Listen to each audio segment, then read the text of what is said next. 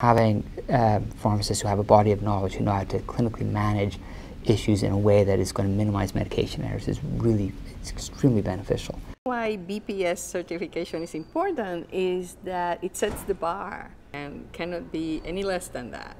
And that gives the physician a comfort zone that we have really highly qualified people. They play an incredible important role in terms of monitoring not only which drugs we use for various conditions, but also the concentrations, the dosages of the drugs.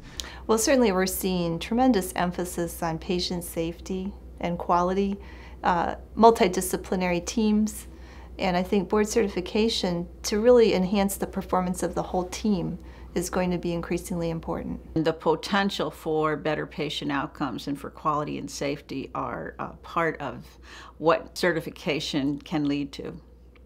Having a board-certified pharmacist as part of that core healthcare providing team is as important as any therapeutic agent or therapy we've provided.